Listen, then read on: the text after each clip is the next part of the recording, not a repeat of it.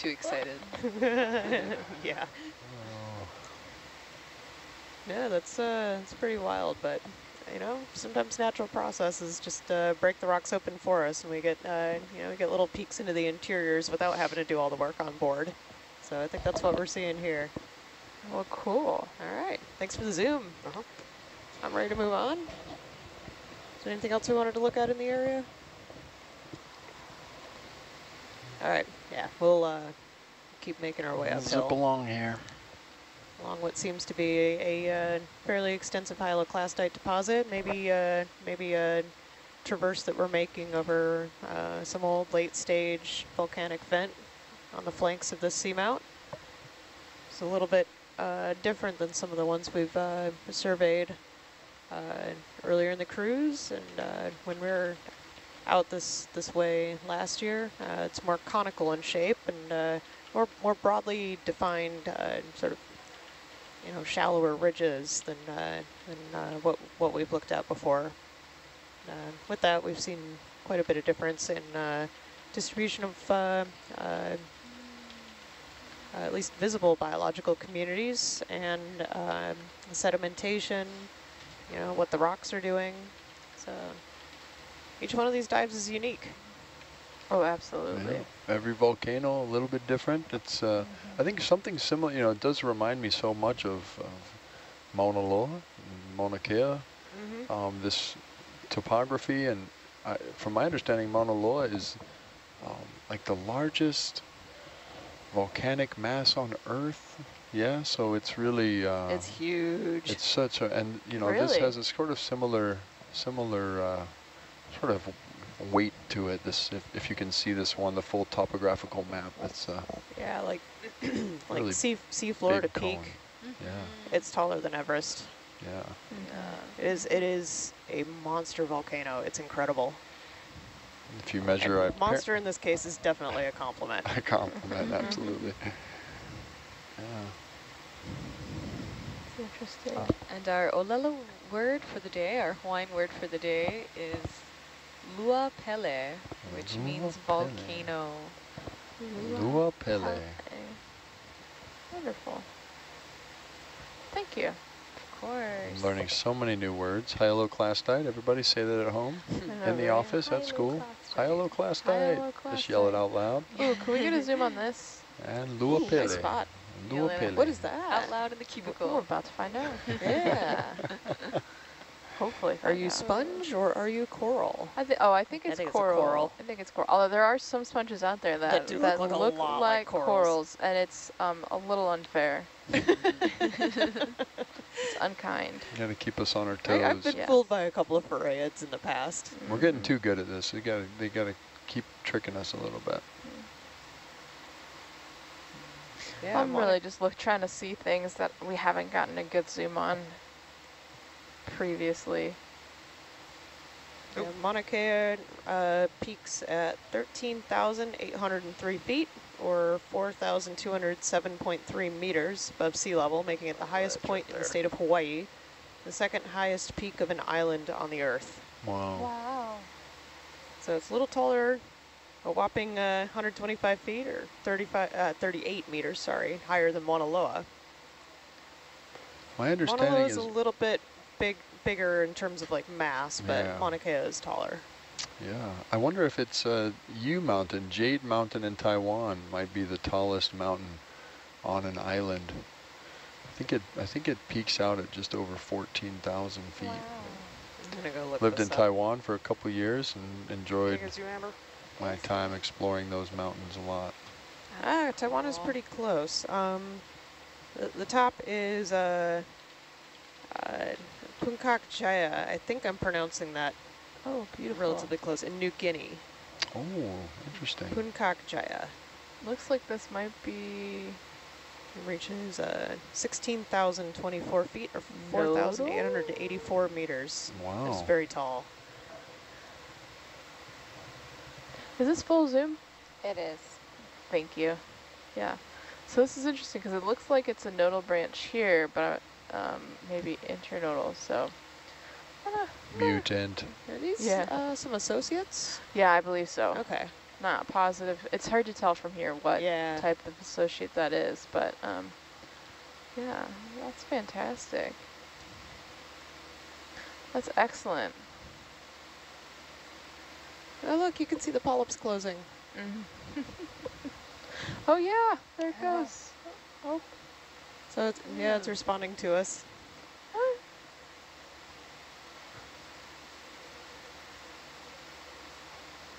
Oh, cool.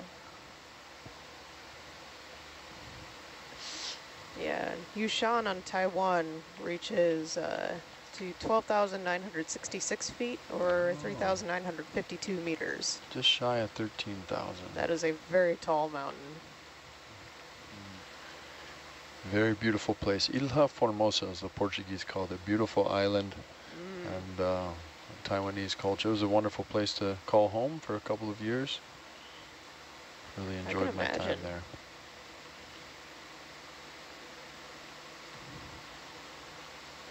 Awesome. That's a great zoom. Thank you so much.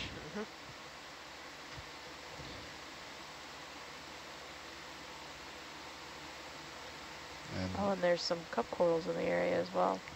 Yep. Yeah, I think I saw a note that they saw some of those earlier in the dive too. So yeah, those came in after we went to bed. We're also being joined in Science Ashore chat by Asako. So Steve and Asako are wonderful friends, and Asako's just asking if I said monster volcano earlier, and I sure did. We were talking about Mauna Kea. Mauna Kea is very large, but we were drawing some parallels between some of the morphological features that we think we're seeing on the seamount that we're surveying right now. That might be similar to some of the features you can see on Mauna Kea. Some of these little parasitic late stage cones that you see on the flanks of Mauna Kea. We think we're going over one of those, something similar right now on unnamed seamount number 12. Amazing. We have a viewer identified themselves as Andy Collins saying Gardner Pinnacles, Onunui, the single largest volcanic feature on Earth. That's what they're. Oh wow! We'll definitely look into that. That's pretty cool. There's some papers that have done some bathymetric surveys on that volcano. I believe it's known as, what is it? Puahonu. Yeah, I'm not sure, but yeah, I want to learn more now. Yeah, it's thought to be a single volcanic edifice, and yeah, that one, that is a monster of monsters. Yeah. So yeah, let's go. Lots of ways to measure these things. Measure them by the gravity differentials they create, by the yeah, we actually volume. Went over part of its northern rip zone area on our transit out here. Oh, amazing. So, yeah, you can see it here in the Northwest Hawaiian Ridge. Yeah. And it's this one right here. here. Robert, looks like there's a little bit of a single volcano. Right here. It's incredible. I love it. Yeah, it's a remarkable volcano, and it's people have done some studies calculating changes in flux, basically the amount of material moving through the Hawaiian plume over time, and Gardner Pinnacles, Puahonu. It represents a pretty substantial surge in that flux rate of the plume.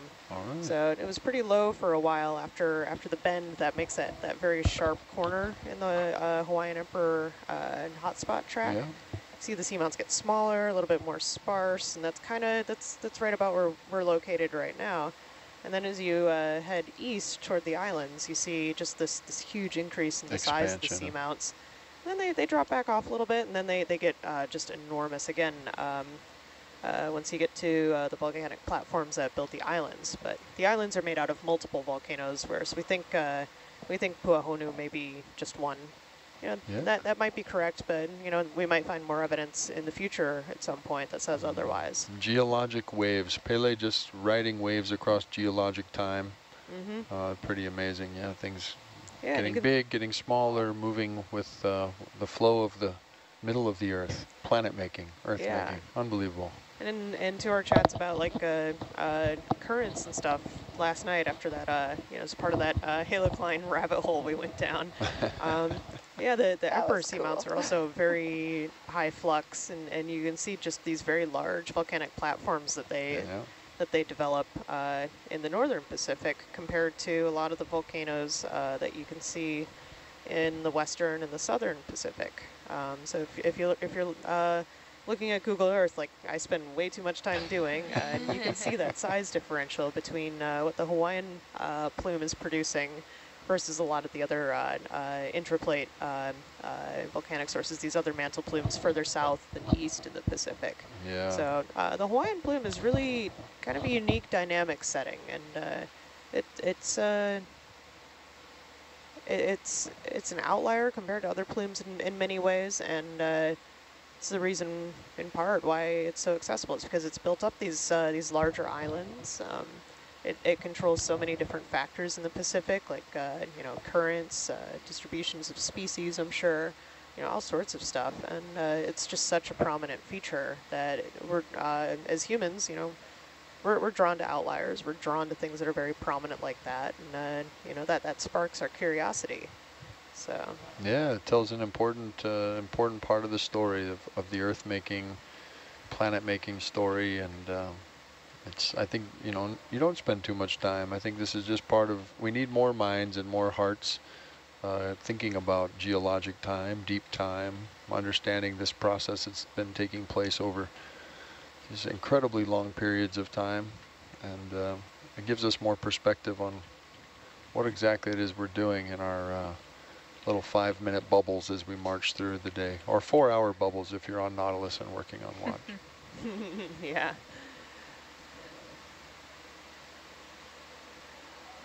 Yeah, and there are advantages and disadvantages to studying outliers, because studying those extremes gives us an idea of how far certain boundaries can be, or certain things can be pushed within the Earth system. But at the same time, you need to study the things that kind of fall into the middle of some of these ranges too, and that's one thing I'm kind of pushing in mantle plume science right now to try to do a little bit more of. Look at the rest of the spectrum. Not necessarily just Hawaii, but all of the plumes, all of these places. Because I think that will help us understand the inside of the Earth more, maybe understand eventually why the Hawaiian plume is, it's just so much stronger and so much more prominent, so much higher flux than, higher activity, higher melt generation than any of the other plumes. So, feels like we're just getting started in so many ways, and yet, mantle plumes have been a thing for, they've been being studied for about 50 years. Relative to all other species, we are still in our infancy, so yeah. Geology is beginning. Tube anemone. We've got some very large tube anemones. Yeah. So yeah, it's we're just getting started with this. Geology is a very young science. Marine geology, all of its various branches are even younger. Did you call for a zoom, Zach? Okay. Sorry about that. Sorry, I'm waxing poetic back here. I can shut my trap. No, I wasn't on SPL.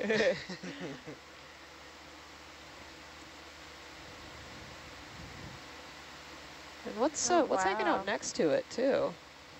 On the right side of the screen. Alien. Not sure. Yeah. Just a blob.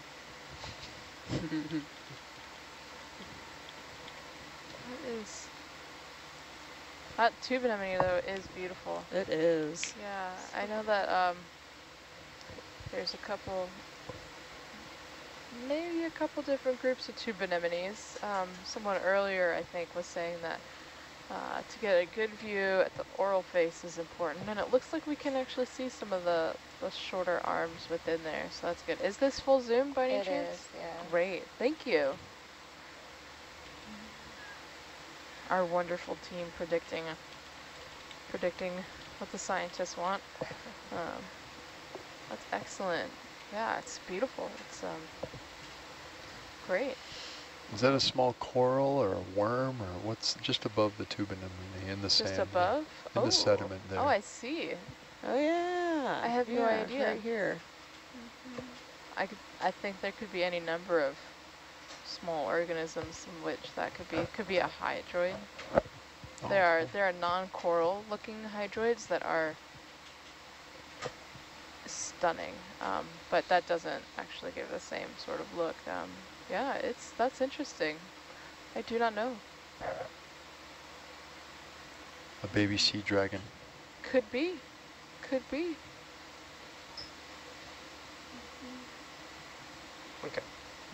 Friend online says maybe a nemertine worm. I don't know about these kinds of worms. But Sako's suggesting maybe a nudibranch on the right side. oh, Just sticking out of really? the sediment there. cool. Interesting. But she's not sure. Yeah, we could get another, if we could get a zoom on the potential nudibranch, the thing right to the, Oh, I think it was that little right thing? here. Yeah. Yeah, it didn't, I couldn't get a good look at it, but I was full zoom, so we might have to move closer. Okay. that's okay. Yeah, I'm not sure if we'll be able to positively ID that. There's not a ton of it Yeah. that we can look at. Yeah. I'm not seeing much that's not in the sediment. We got a Yeah. little coral in the foreground there. Yeah. Okay. Sounds good. Okay, All right. thanks y'all. Yeah, thank you.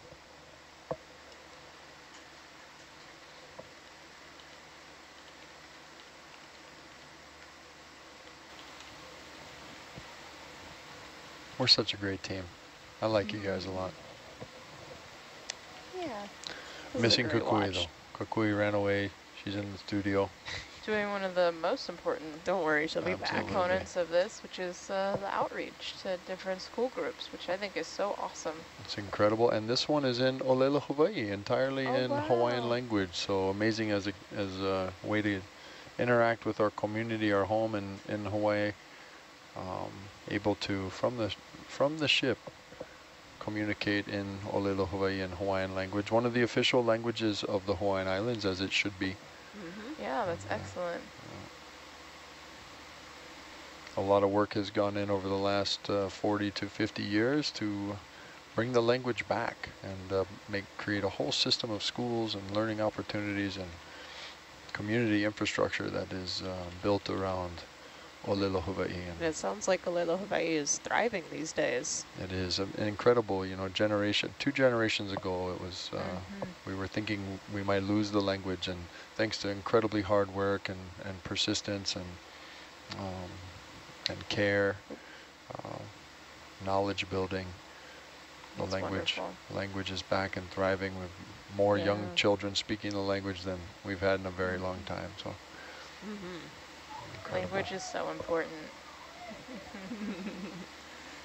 We're hearing all sorts of happy things from Can the hear studio. the joy. It shines through in Olelo, Hawaii all the time. It's people Yeah. often. How do you say if you ask how to say kind of profane words or harsh words in Hawaii? We don't have the words for them. We've kind of maybe invented some, especially in Pidgin in modern times, recent Modern years. parlance. But really in the Hawaiian language, so much revolves around aloha and revolves around respect and care for one another. So yeah, really awesome. It's a good way to be.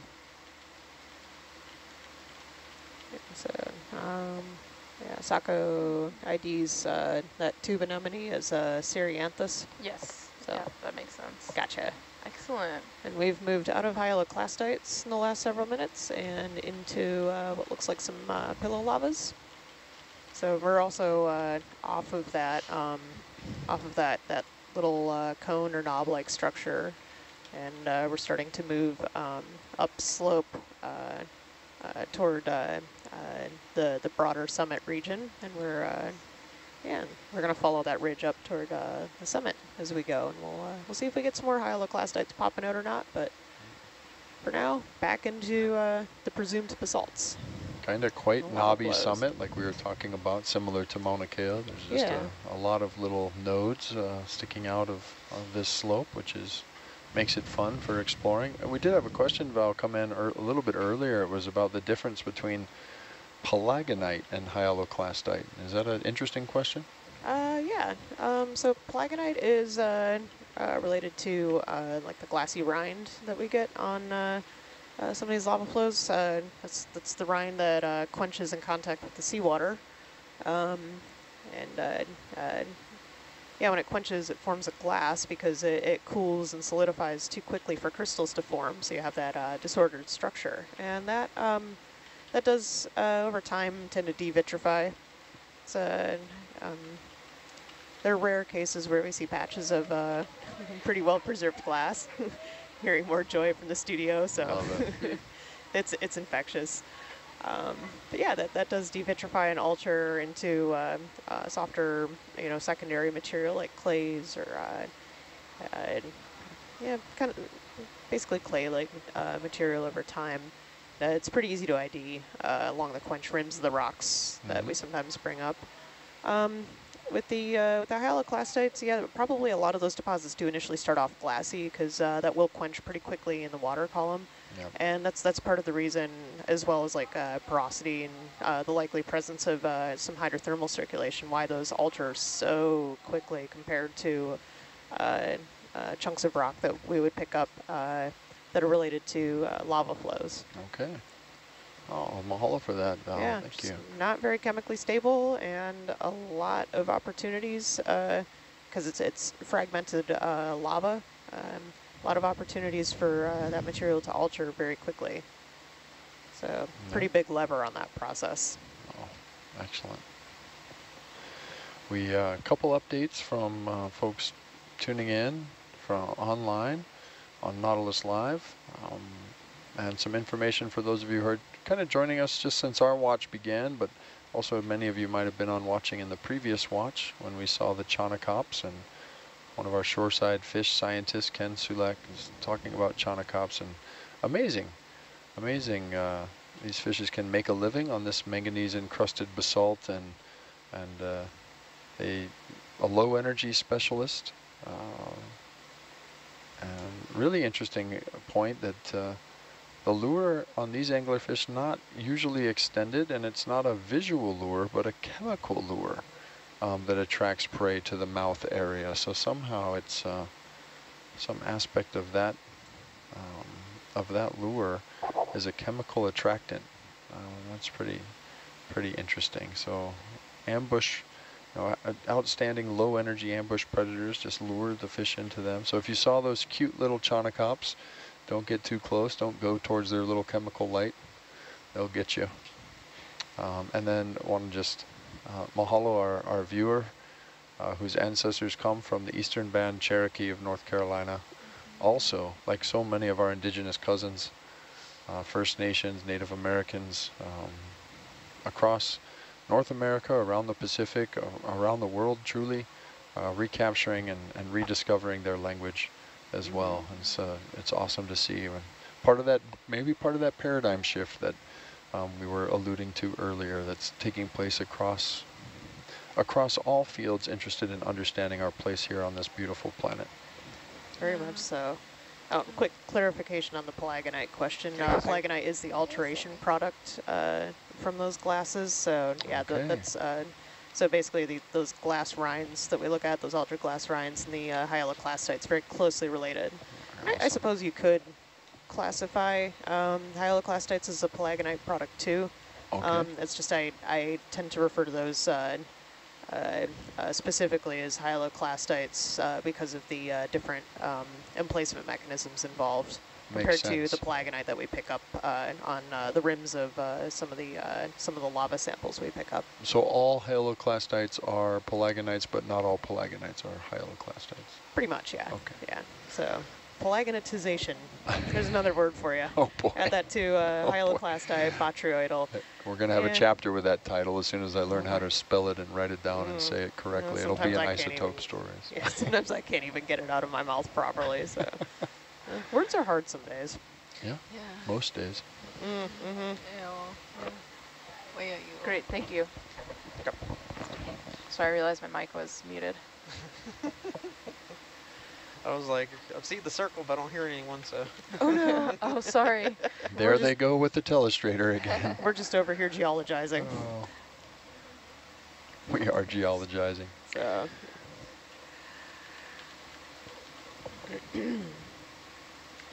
This is sheet flow or pillow basalts? What are we looking at here? Looks like some pillow basalts, but they're pretty well encrusted with some ferromanganese too. Yeah. So you have that kind of bulbous, sort of humpy texture here, as well as the botryoidal, the smaller botryoidal texture from the the crustal growth itself.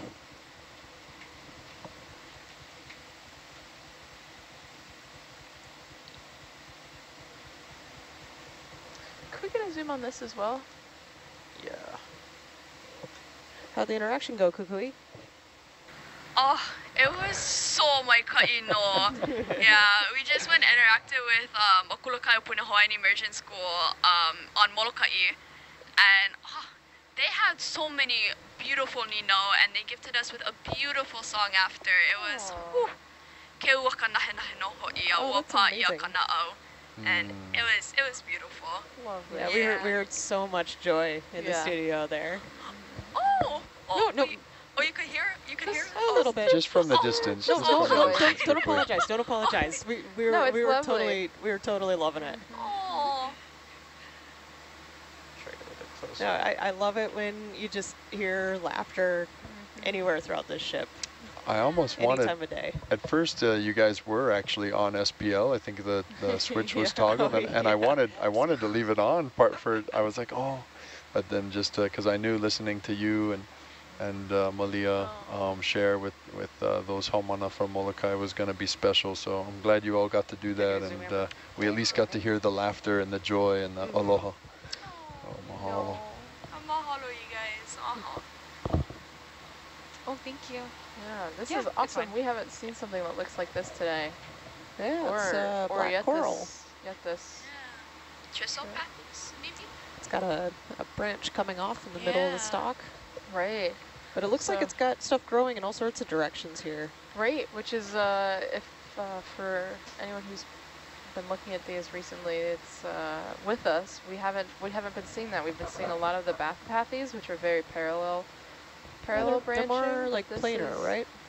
Yes, I mean sort of. They've got a nice little beautiful curve to them, but you know, yes, more in a planar fashion. Which this actually does look like the pipe cleaner that we sometimes describe chrysocorchias as, and so it's got a very different branching structure than the bathypathes that we've been seeing earlier on this dive. Sako is suggesting possibly parantipathes.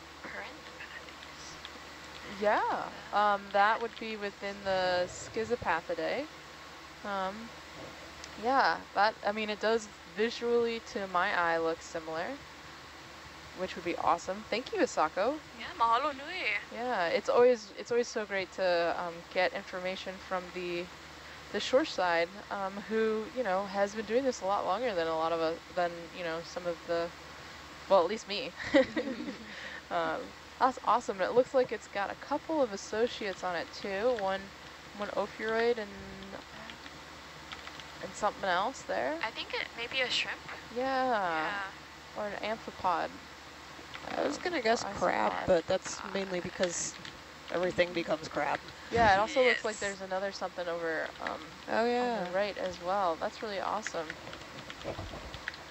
Oh, and I was incorrect. Asako mentioned that the Tina ID'd a similar colony earlier. Tina, another one of our wonderful scientists ashore who has been following along.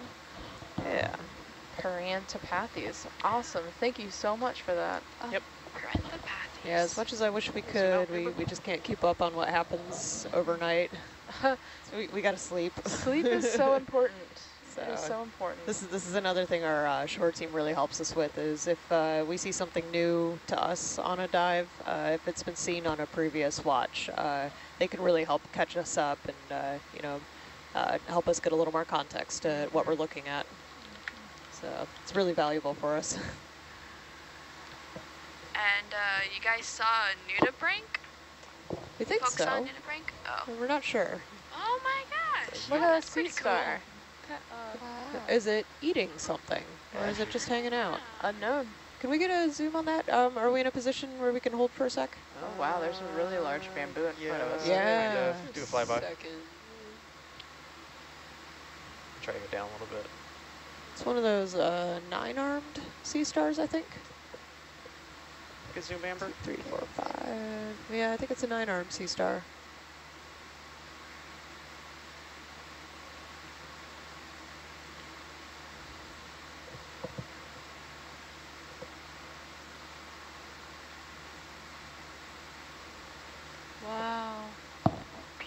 Ah, yeah. Look at that. It does almost look like it's just on top of a rock, but it could be on top of something else. Yeah, because it's kind of got that folded over look that some of the predating sea stars have, but we Ooh, just we can't got see under it. something. That was a Yeah, worm. We just had a worm swim through the our field of view. Yeah. Love worms. Well, Okay. I like some worms. Zoom out. Awesome. Thank you for that. Yeah, thank you. Yeah. Yeah, that is a huge Oh bamboo. yeah, that is a large bamboo. Very beautiful. Virginia, I have a question about black coral. Yeah, what's up? So at what depth range will you see black coral? You're asking the depth of all black corals? Yeah, just like the range, like the shallowest. I mean, we're seeing it here, and we're at 1,673 meters, and we've seen them at like deeper depths. Yeah, but my question is, what's the shallowest you might see them at? I mean, I think they're on. I think you could find them on like tropical reefs, right? Like they're. You dive off Mahukona Yeah, so on Mokukeawe and see quite a few sometimes. They can be pretty shallow. Quick Google says that they are found in all oceans. They're more common in deep water habitats of the tropical and subtropical seas, and they can be as shallow as 3 to 300 feet. Oh, wow. But they can also be, and so that's 1 to 110 meters. And so as we often work in meters here, we're at, looks like 1,670 meters, which is very much within their depth range, as they have also been recorded at depths of 4,000 to 6,000 meters. Wow, that's crazy. Yeah, it looks like black corals are some of the deeper of the coral taxa. Yeah. Amazing to have that kind of range and this versatility. can we get a zoom on that? Is that a euphilia? It looks like almost looks like euphilia. That looks like one of my favorite anemones, but it looks like it has lighter tips. Yeah, that's what we see with that. Yeah. What were you saying it was, Zach? It looked like an euphilia because aren't euphilias like really bright tips? It is an anemone though. Yeah, I think it is an anemone. Yeah. I can't remember. I love seeing them. It's so funny. I love seeing them, but I can't remember what their name is. Oh, that's so distinct with the yes, they've got the little white tips, the little white dots on them. They're so pretty. Oh wow.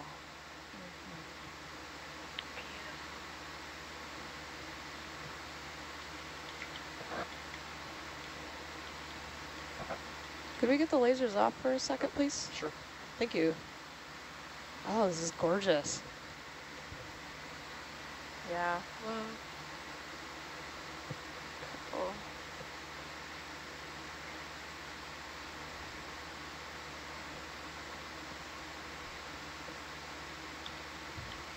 Oh, you can see some like stippling patterns on the tentacles themselves. Oh, that's interesting. Yeah.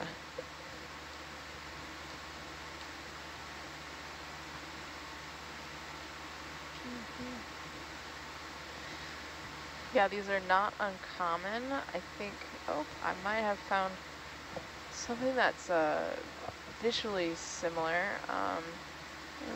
Sako says maybe corallomorph? Yeah, corallomorph. Corallomorph. It's interesting. I was gonna, let's look into that.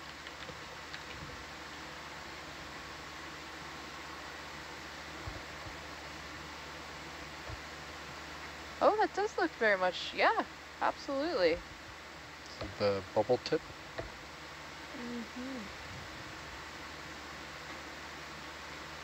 Yes, the little bubble tip corallomorph. That looks a very appropriate name. Very similar to this. Wonderful. Thank you so much. Yeah, mahalo nui. Mahalo nui, Asako. Yeah, these are such beautiful, beautiful organisms. I love seeing them. Yeah, thanks for the help with that, Asako. Some of our viewers tuning in online, sharing that same bit of knowledge. Appreciate that. Amber? Oh, beautiful shot. Thank you. Yeah. Yeah, can we get the lasers back on when you're ready? Yep. Awesome, thank you. It's great to be surrounded by knowledge. It's one of the amazing things about telepresence here, having our incredible team scientists ashore, but also having all of you, our fellow deep sea travelers, tuning in on Nautilus Live or YouTube. And absolutely love your questions, your comments, your stories, the knowledge that you share. It may not all make it on to SBL, but it's deeply appreciated.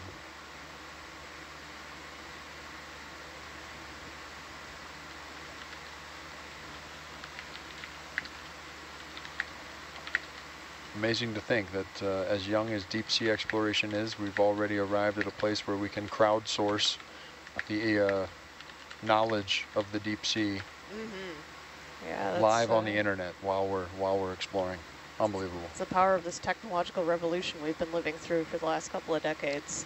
Oh, interesting. You know, I remember the pre-internet era, and it just feels so different, so much smaller. But I was also a lot younger. Yeah. What were you saying, Virginia? I just did a quick Google on corallimorphs, and just as Asako just said, they look like anemones, but they're very different. They have a skeleton. They're closely related to scleractinians. And oh, really? Those are some of the organisms. They're some of the same taxa that people keep in their reef aquariums. Yeah, I'm looking at a reef aquarium website right now for taxonomy of these. How great! Looking at a similar species right now called Corallimorphus profundus, but I don't think that was quite what we were seeing. It looks similar, but at least the tentacles of the polyps do, but the center of it looks a lot different from what we just saw. Yeah. Yeah. It sounds like those frosted bubbly tips are kind of a defining characteristic of those corallimorphs. The closest observation within the deep sea benthic guide that we're using is Corallimorphidae, Corallimorphus, CF rigidus. I think that looks pretty close. Yeah, that looks pretty close. Yeah. So, wow. Excellent. I totally thought that was an anemone. Oh, yeah, me too. So, luckily, I think it would be very easy to... Yeah, convergent evolution, it never fails to amaze. Oh, it is convergent evolution? Good style. I would guess. It's just good style. You know, just two totally different species developing similar body forms. I mean, I'm probably using the simplest, like, broadest version of that definition. So I think there is some nuance to it that I'm missing, if I'm not mistaken. But, yeah. Yeah, I'm actually not sure where anemones, where they fall along this scale of Cnidarian. And if that's an awesome question. I think they're a sky. Never mind. Well, morphologies do follow function, and many of these deep sea creatures, regardless of taxa, are benefited by taking on certain forms. It allows them to feed and filter feed, and so we probably see a lot of examples of that kind of convergent evolution you're just talking about. Much like that carcinization thing that that I like to poke at a little bit every now and again, or you know, eel-like fishes. Yeah. Oh, they're anthozoans. Okay. Anthozoans. Okay. That's gonna bother me. Yeah.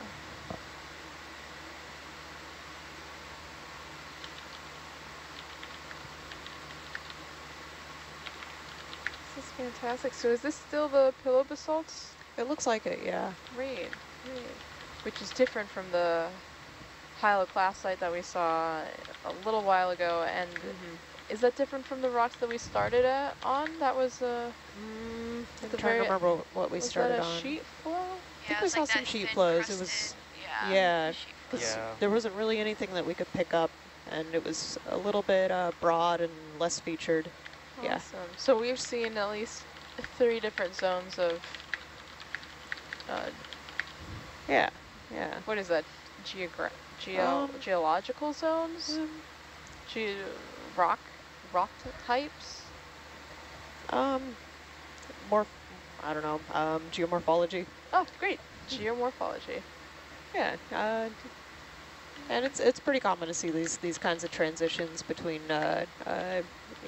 bedrock forms and textures as we traverse these, and yeah, usually you see quite a bit of switching between things like pillow basalts, sheet flows, lobate flows, hyaloclastite deposits in certain areas. So yeah, we're kind of going up through time a little bit, geologically speaking. So as we head further and further upslope towards the summit, most likely the rocks that we're seeing are, for the most part, getting progressively younger. Obviously, the stratigraphy is a little more complex than that, but that's the broad pattern that we're seeing. You're not going to be able to see visible evidence of these getting younger because it's a change usually across the course of a few million years compared to the overall span of time that we're looking at here, which is somewhere in the range of 25 to 30 million years on the young end, up to like 80, 90-ish on the high end. So, difference of a few million years there. We're going to see overall broadly similar characteristics in the view that we see right now. But a lot of changes here and there in textures, sometimes rock type. Depending on sedimentation, slope, the ability of animals to grow into that water column where they can feed more readily will all have some sort of influence on distribution of life that's growing on it. And here we're seeing a lot less sedimentation than we did at the start of the dive, but still a decent amount in those little crevices, little corners where the water currents are tamer and the sediments can drop out the water column. So we get those little deposits forming.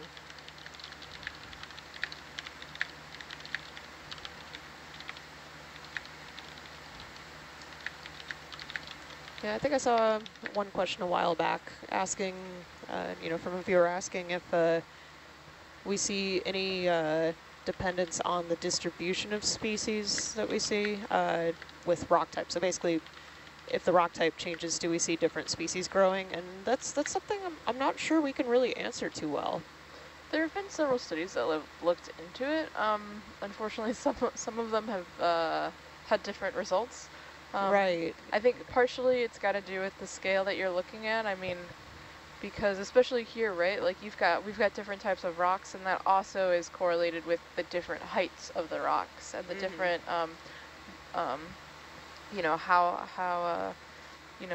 some of these like pillow basalts, they're slightly taller maybe than some of the sheet layers. Yeah, they can form some of those more prominent prominent vertical structures. Right, and so it could be a combination of, yes, it is a different type of rock that then gives that structure, but the factor that is making that a difference is actually potentially the currents and the availability of food, and that difference. Yeah, because we can see some similar bed forms, but seamount to seamount, we can see very distinctly different community distributions too. So well, yes. There's so many factors that go into that. But we've also been looking at slightly different depths and different sides of the seamount. So unfortunately, there are, a large number of different potential factors influencing these communities. One of those simple questions that doesn't have a simple answer. I Absolutely, like those, but absolutely. yeah, unfortunately, it's just not something we can give a good answer to. Looks like another corallimorph in front of us too, which is nice. Yeah. So, yeah, it's you think we'd be able to say, oh yeah, no, totally, it's this one component that is absolutely changing, that is very visible, but there are some non-visible environmental factors that make a really big difference to these seamount communities as well. Oh, totally. Catalina, how are we doing with the moves? So we're stopped right now. We're waiting for Robert to get back, which he just did. And I think we probably want to get Atalanta turned around. Okay. But yeah, we're almost to that kind of ridge where we can maybe start heading up. I can jump up a little bit more onto the ridge, and then we can like start kind of going more north. Yeah, I think we're thinking the same thing here. So that sounds like an awesome plan of action. Awesome. So we'll let the ROVs get sorted out. Sweet. You good? Okay. Cool.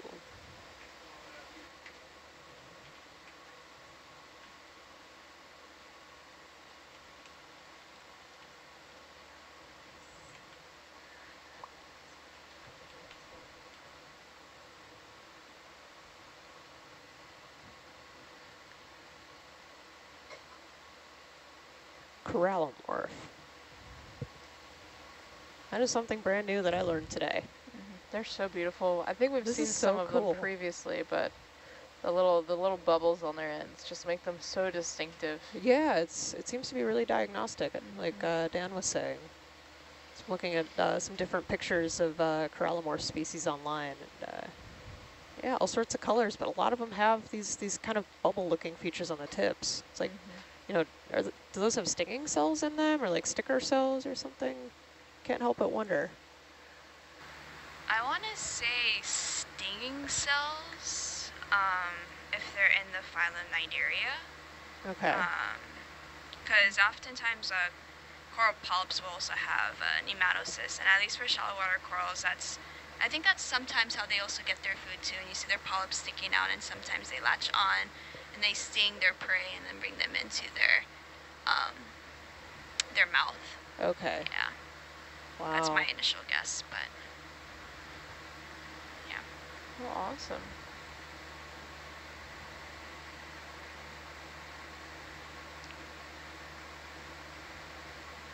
Yeah, these are certainly some beautiful organisms. Love to see them. Yeah, apparently they're mostly tropical organisms, but they can occur in both temperate and tropical climates. Oh, great. Temperate forms have wide and long columns, whereas tropical forms tend to have very short columns with a wide oral disc and very short tentacles. So it's interesting how that a little change in, well, maybe not so little change in climate can have such a strong effect on the morphology of the organism.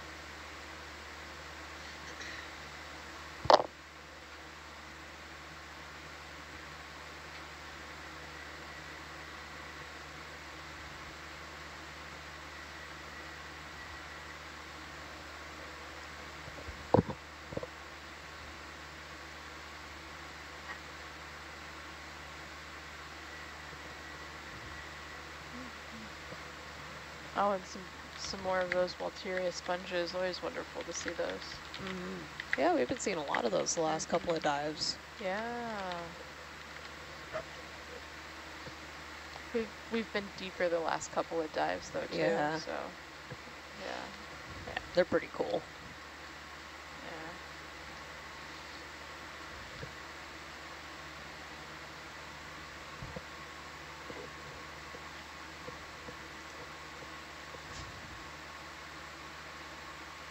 Wonderful, wonderful.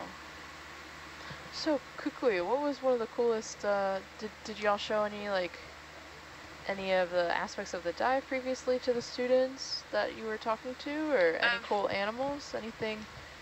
Just what was something that you thought was really fun to show them?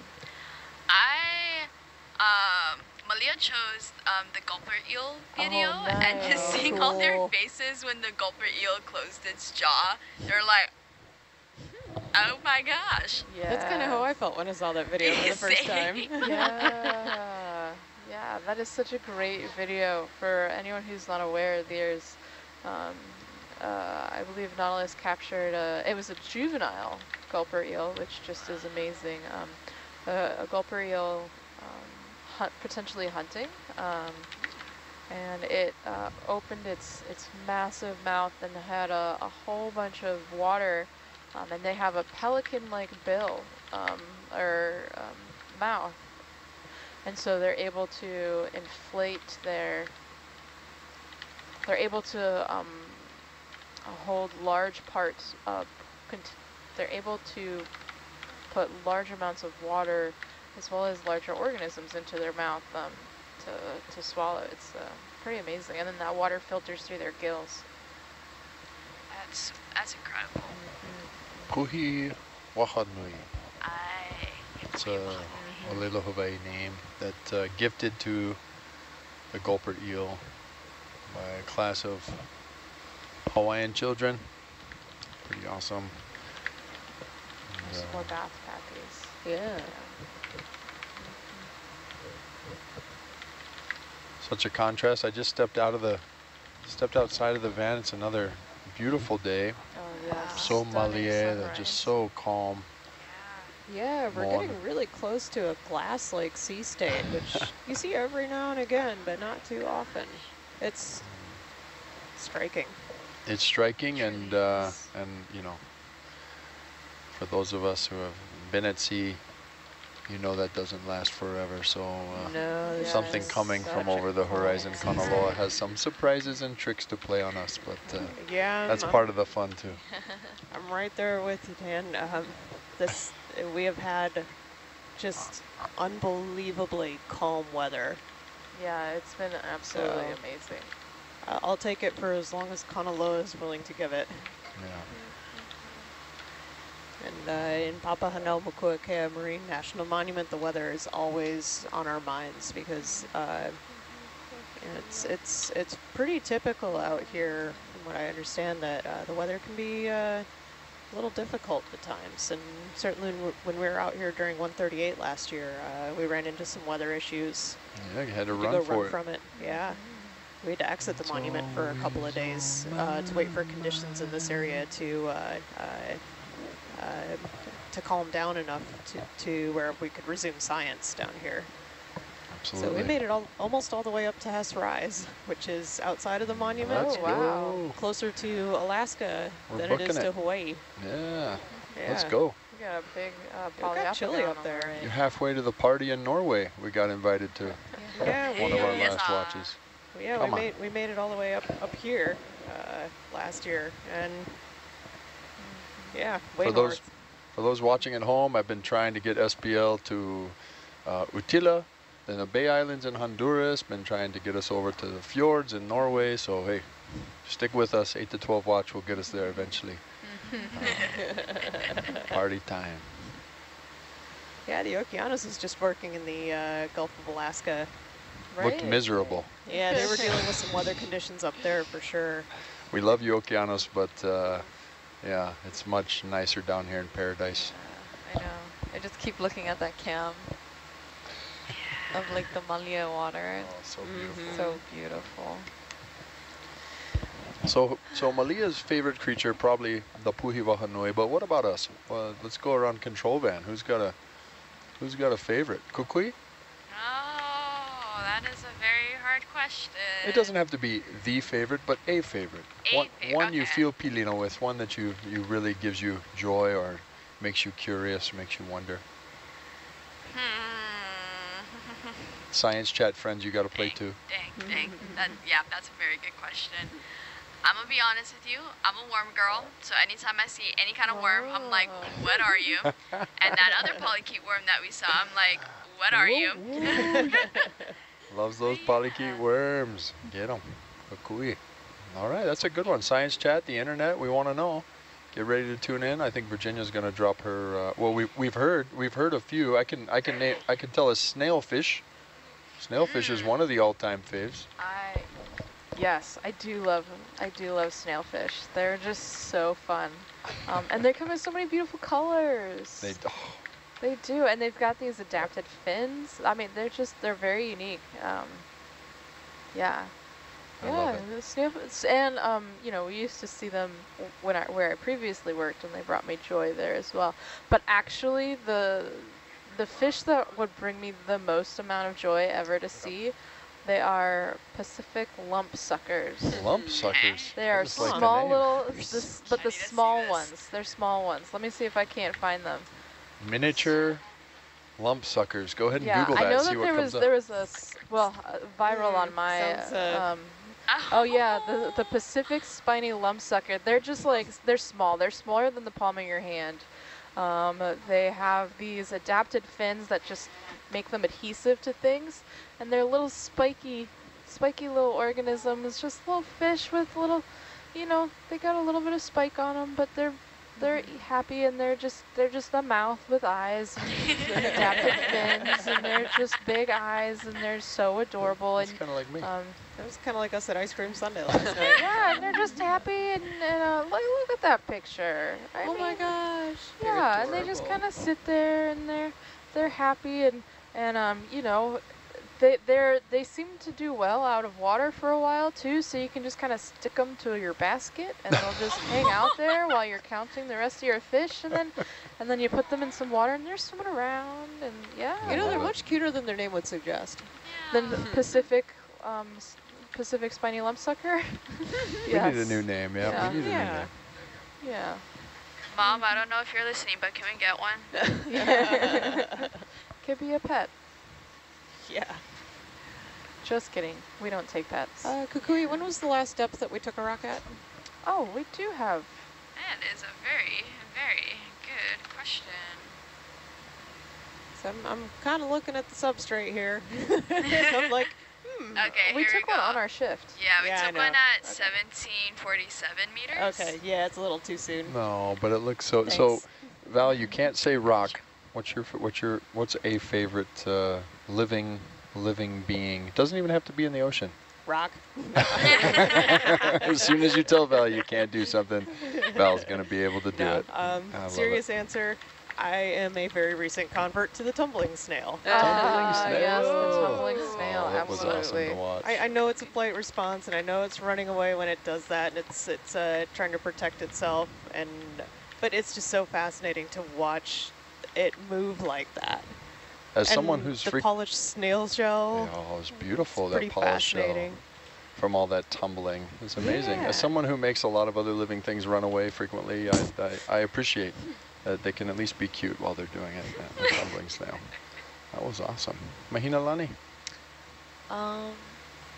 I was at the top of the monkey deck the other day after dinner, and I saw two yellowtail mahi swimming. Oh, wow. So beautiful. And then I actually saw a ko'ekea like circling above the deck, which is a beautiful, beautiful long white-tailed bird. And it's kind of like black spots around their eyes. But I feel that that's like just one of my favorite manukai. And then I saw a mono kind of pull up on the starboard side. And then after our crew had seen it, our watch crew had seen it on the cameras. But other than that, sometimes when we go out at sunset, we'll see kohola. They'll come up to like our boat. They'll breach. That happened once behind Kohelepelepe, behind Makapu'u around sunset. And it kind of like scared us because you could just hear them breathe and they like come up out of the water. Of a whale, yeah, the When I breathing worked of our on a humpback different whales. boat, yeah, we would see them a lot more during, you know, certain seasons on Oahu. But just to hear like a humpback whale like breathe and see like the barnacles on them so close from a boat at sea is awesome. But other than that, being out here, I like seeing the malolo. Yeah, I like the seeing flying the flying fish. Yeah, Oh for yeah, sure. those are fun. Yeah, our vessel, this boat is too high, but on the canoe, it's much lower and closer to like the waves, being lower on the water, and so they'd actually fly up onto the canoe, the pola, the deck of the canoe. Oh my gosh. And so we'd always have malolo flying on the deck, and we'd just fly them back in the water, toss them back in the water. once, I guess, someone was telling me, one of our other crew members, that one of the malolo, the flying fish, got caught in one of the sails. Oh. And then they didn't realize it until pulling into port, and like when they opened up the sail, then it was just like a dried malolo fish. Gift of dried fish right there. Yeah. Oh, didn't even have to hang it They up. can get kind of high above the water sometimes. They can jump. And you know, being on this, I mean, I haven't seen them so much, but when I've sailed in the past, they're just like constantly like playing in the wake of the canoe. Yeah. So I've seen so much more malolo than I have on this expedition. Yeah, we haven't seen as many this expedition for some reason. Yeah. Usually you see them all the time. I love those beautiful fish. But sharing breath with the humpback whales has to be such a it's so beautiful to aloha with those ancestral creatures and manifestations of Kanaloa. But Kukui, we have Mom on the line and she's calling you out. Said no way worms, definitely the guinea pig. Definitely the guinea pig.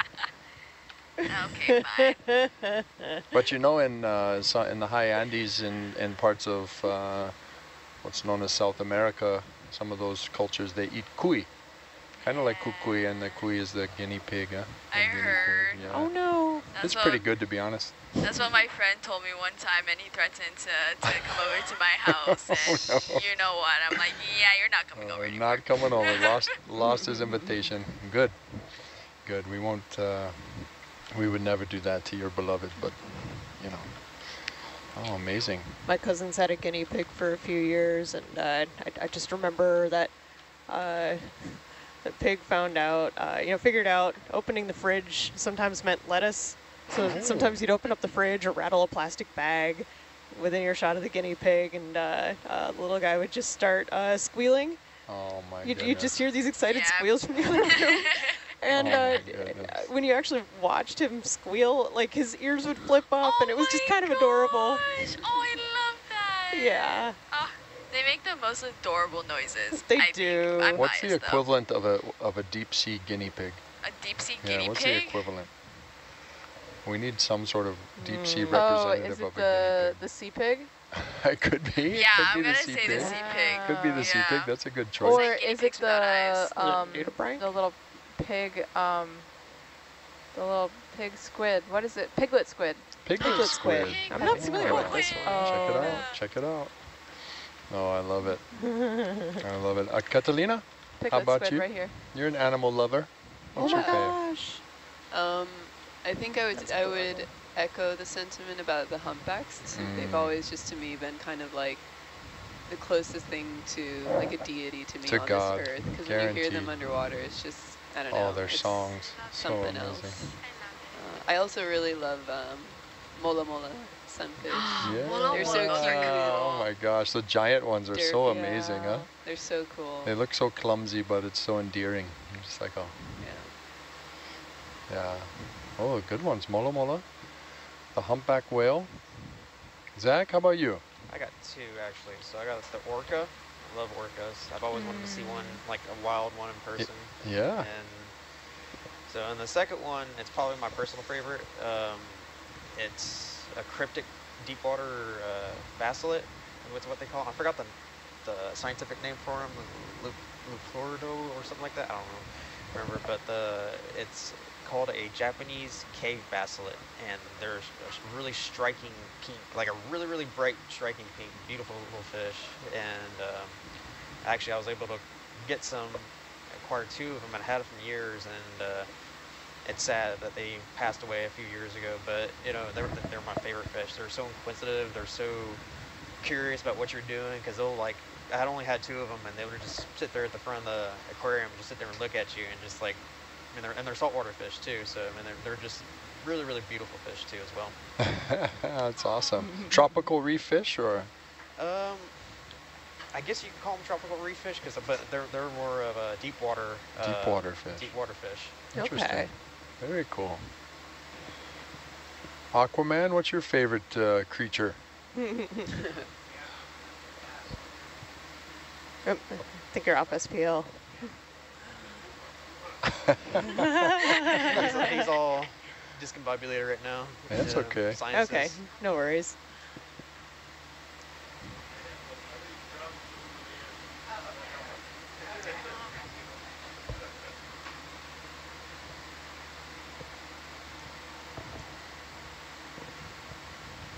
sea star. Looks like, is it eating that sponge?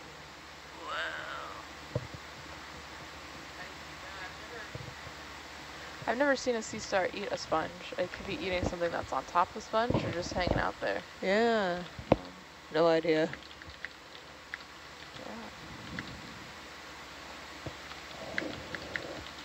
Yeah, could we get a quick zoom on that sea star, please? Yep. Thanks. Amber, can we get a zoom?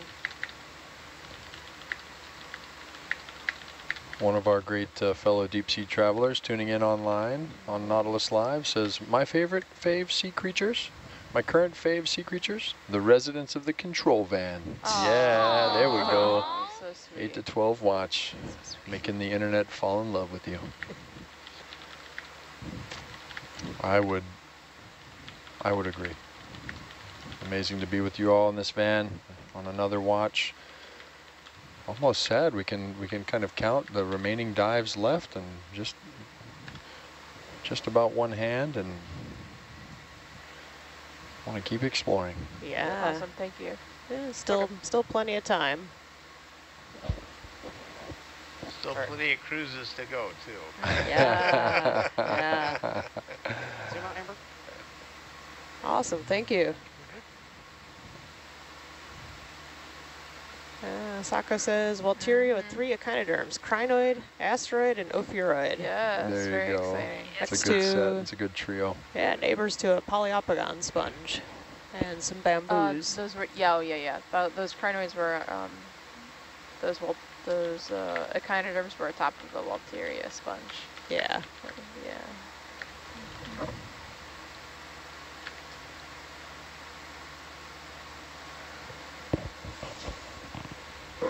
I just remembered a spot that I got to go dive and snorkel. It's off of Maui. It's like a crescent-shaped kind of volcanic cone. Oh, Molokini? Molokini, yeah, that's Oh, it. So yeah. good. Molokini, yeah. And I remember we got to dive on the inside of it, and it was calm enough that they took us around to the backside and let us jump in. Backside Nice. Molokini. Oh my gosh, I just Oh. remember how crazy it was because you couldn't see you couldn't see beneath you because it was so deep, which already gives me Ooh. butterflies. And then there were humpback in the area, and you could hear their hear 'em songs just coming echoing, by. and it sounded like they were Oh, right really? there Oh next my to you. That's Oh my Kanaloa gosh. singing Oh to my you, gosh. Catalina. I remember Oh. just being like, it was just like an adrenaline rush. I was like, oh my God, I was expecting them to come up beneath me at any moment. Did you see any Wow. manta rays or mano, any sharks while you were on the dive? Yes, Yeah. mano. It's a popular spot for our big pelagics, our mano and our Yeah. manta rays cruise that backside of Molokini, and it's a spectacular dive. Oh, I'm glad you've been there. That makes oh me my gosh, happy. it was amazing. During humpback season, of course, the humpback whales come during the winter months, kind of December through March, sometimes a little earlier than that, stay a little later, and they come down to Hawaii from Alaska, colder waters where they feed in the summer, but they come down to make babies and to give birth to babies, and it's really just a spectacular time, and there is a marine sanctuary proposed designation for Maui Nui, for all the islands of Maui Nui to be a marine sanctuary specifically dedicated to caring for that space for those humpback whales, which are, yeah, such majestic creatures for sure.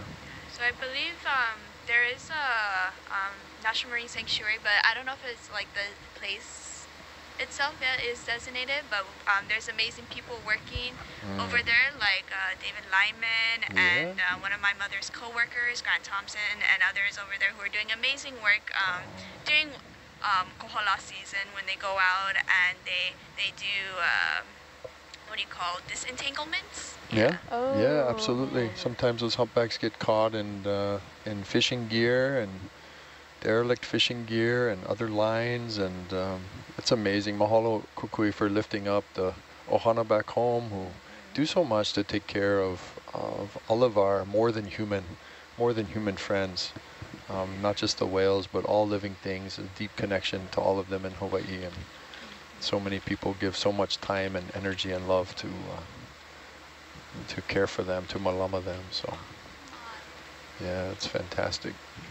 Keep it up. Yeah. Excited for their return. I was up in Alaska this summer, got to see the humpbacks up there, and we see the same whales come back and forth, and so it's you know, to sort of follow them on their migration feels like hey, I get to join the whales for, you know, a season, and that's really special. Oh, that's so exciting. Yeah. Aw. I think that's another pumice there. Do you want to look at it? Yeah, we can just do a little flyby on it. Yeah, we're seeing changing corals here. Yeah, we've seen some different chrysogorges. Yeah. Yeah.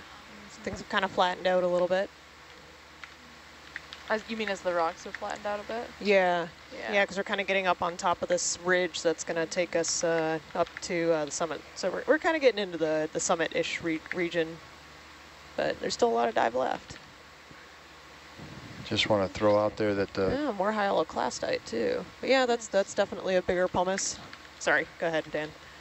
no, just want to let people know that that humpback whale marine sanctuary, National Marine Sanctuary, has been designated for quite some time, and already extends to cover all the islands of Maui Nui and beyond in the Hawaiian Islands. So been great work happening. So just thank you to Andy and others online, just making sure we give the right information. But yeah, incredible. Definitely Monday. Now I'm wearing some of my coffee. Oh no. Can you zoom Amber? It happens sometimes. Or, yeah, it is Amber right there. Yeah, there's one of our travelers. Looks That like is? I thought it was a sponge. oh, yeah, nope, that's oh, that's deceptive. That is a sponge. Not a very lively one. It looks a lot like our pumices that we get. It's a very similar color, shape. It's a little bit bigger than what we've been seeing from the pumice chunks normally, so. Because they also have those holes, those pockets of air in the pumice stone sometimes. You Yeah, but you can see that, you can actually see a much more fibrous structure, whereas with the pumices, it would look a little less it's grainier. chaotic, I guess. You'd see a little bit more alignment of that structure between the holes. So yeah, I agree. This is a dead sponge, especially because there's an associate hanging out inside of it, which is a little hard to do with a pumice. Really? No, I would imagine that with a bunch of holes in the pumice, you would actually get some associates inside of it. They're not quite as interconnected in that way. I wouldn't expect a brittle star to be able to take up residence quite like that. Okay. At least I haven't seen anything like that yet, but that one seems like it's been there for a long time. Fantastic. All right, cool. Thanks for the zoom on that. Looked like pumice, not a pumice. Not everything is a rock. So sad, Val.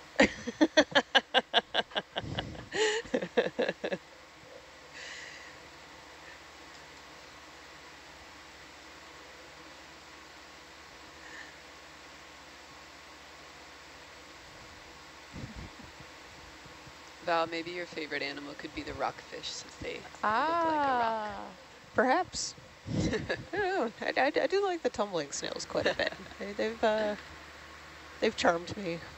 Yeah, I agree with that. Did we do Amber's favorite animal? Not yet. Amber was a little busy for a minute, but Amber, your favorite? Ooh, that's tough. There's so many great ones. Early in the cruise, different cruise, I saw a magna pinna squid. What was it? It's called a magna pinna. That's the name of it. They have very, very long tentacles. Just large, awesome.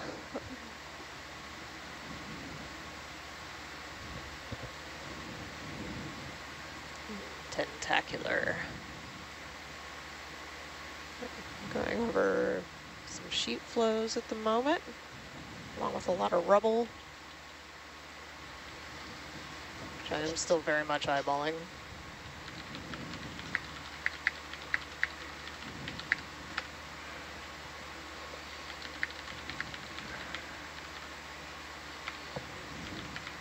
Oh, and then I must mention that I also just am thrilled every time I see a shark. Oh, yeah.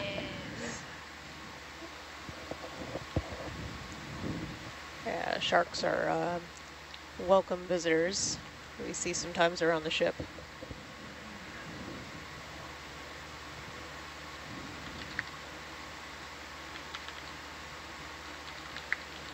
Yeah, amazing to think how many times we're in the presence of mano, of sharks when we're in the water. Those of us who spend a lot of time in the ocean, and we never know. They just sort of curiously circle around us and have a little look and move on, almost every time. And yet they sometimes get an undeserved reputation as monsters, and we hear about shark attacks, but it's actually such majestic, amazing animals. They really are. And been around for so long, yeah? Almost 500 million years evolving in these oceans, so almost geologic in nature. Very much geologic in nature. Yeah. There's that, was it? It's a very, very successful evolution. Not necessarily a lot of environmental pressures to move away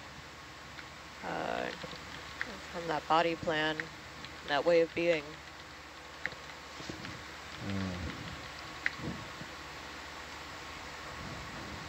Is that one of those little yellow stalked sponges that we're coming up on? Having a hard time. It's looking like a euplectellid.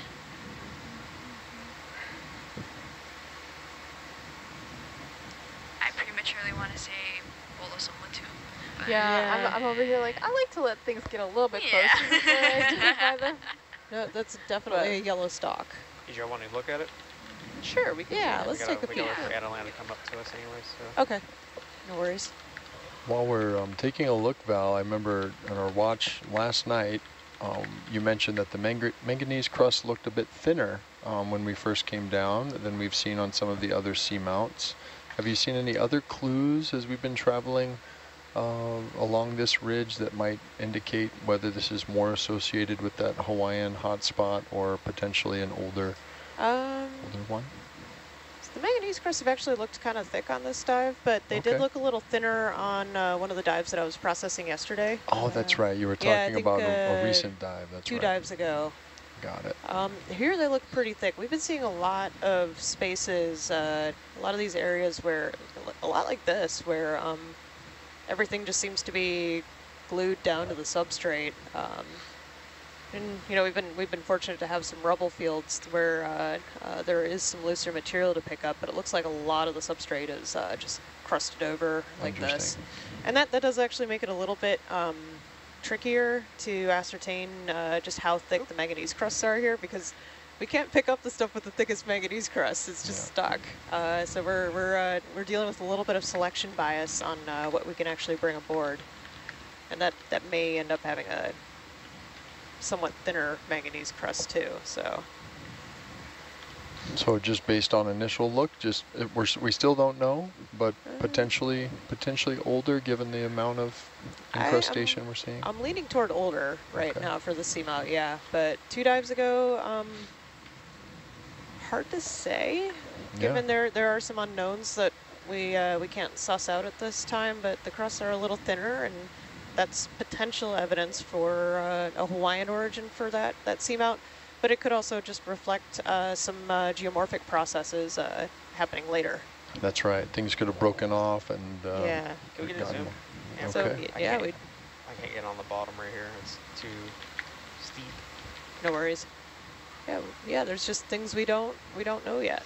Yeah, this is only the very, very, very beginning of trying to answer that question or put that puzzle together. There's a long process after we have this visual survey to study the samples very carefully, multiple layers. And something we talked about last night was how these rocks reveal their secrets over time and through various layers of analysis and study. Yeah, we can learn a lot on the ship, but sometimes we need that really quantitative information to reach a deeper understanding. So yeah, we'll be able to do age determinations on some of these rocks and answer that question for sure. Yeah, so that is a yellow stalked. Yeah. Yeah, I'm just fascinated by some of the bright yellow things down here because they show up so early in the Atalanta and Hercules cams, so it seems like those would be easier to spot. Is this just a deposit, or? Yeah, A bit of old sponge, maybe. I'll get down there in a second. Yeah. Give me 1 second. No worries. Yeah, it seems like the bright yellow stuff, it's just much more visible, and if there is any reliance on light down at these steps, it seems like those would be sticking out like a sore thumb. Well, we are at 1,600 meters, so it would. Yeah, I mean we're well out of the photic zone. Photic zone, absolutely. And and even the twilight zone, but yeah, it's hard to say what. That is looking like what animals can and can't see down here too. Some of them have, well, and you know, don't forget that there is a lot of bioluminescence in the area, so it could have stuff like that. But you know, that yellow may not have any evolutionary advantage or disadvantage as well, and that could well be an explainer for why some of these are that color. Yeah, look at that. Oh, it's it's got an anemone on the back. Yeah, I think the name starts with an H. It's a pretty common crustacean around here. A little, yeah, they're pretty wonderful. Oh That's wow! so cool. Just going along there. Look at the legs. They're so long. Yes, yeah, they are. Yeah, are they decorator crabs? Is that yeah, it is a type of decorator crab. I think it's not finding it at the moment, but. Yeah, this is one of these mutually beneficial relationships, right? You know, the crab gets protection, the anemone gets to move around and, you know, kind of eat on the fly. So funny. Yeah. Interesting. It's labeled as Parapagorgidae in our ID guide. I might have suggested it was a decorator crab instead. But yeah, Steve says homelid crab. That's what. Yeah, that's the name I was trying to find. Gotcha. Well, awesome. Thank you, Steve. Yeah, so these are pretty common critters, but it's always really cool when we get to see them. Yes. Amber? Yes. Yeah, getting a lot of help here from science chat. By the way, I don't actually know these things. So we have. Steve and Asaku have been with us for a while, and Tina's just joined us. So yeah, welcome. We're happy to have all of you.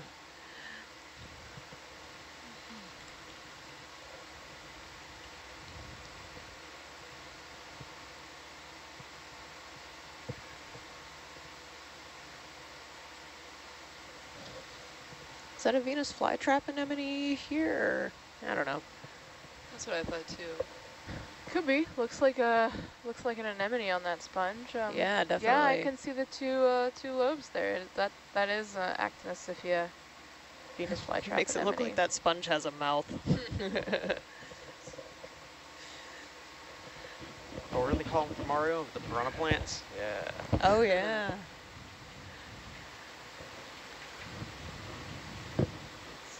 That's a Metallogorgia we're just passing over. Maybe another stalked sponge in the background. Yeah.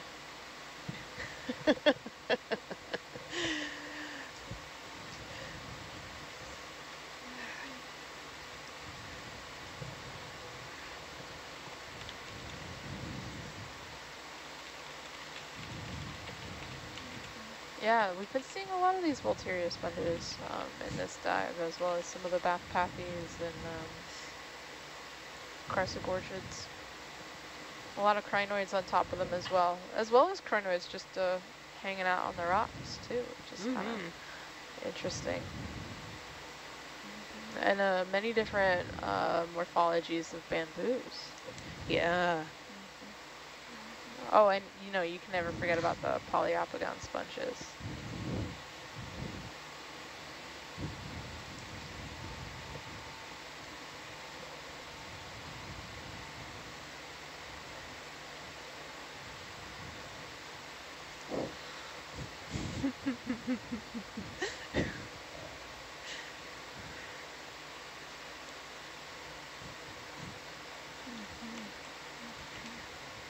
Yeah, Yeah, so it looks like we've changed lately. The rock type has moved from.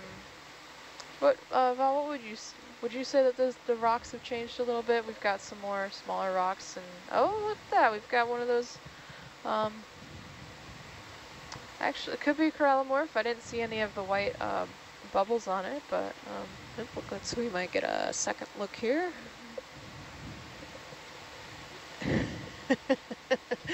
Sorry, going back and forth with science chat we here. Could get a zoom on a that. good time. That'd be awesome. I can get close. Thank you. To it.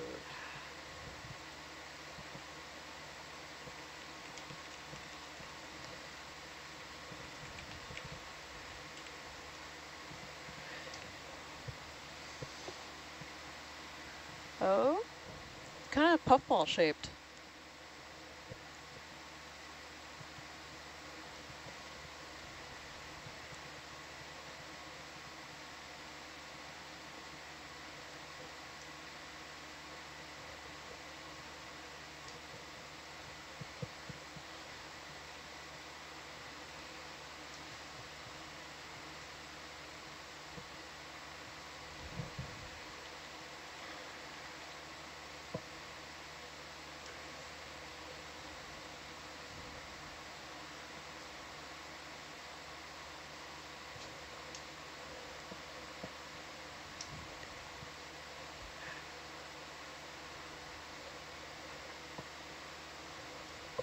Okay.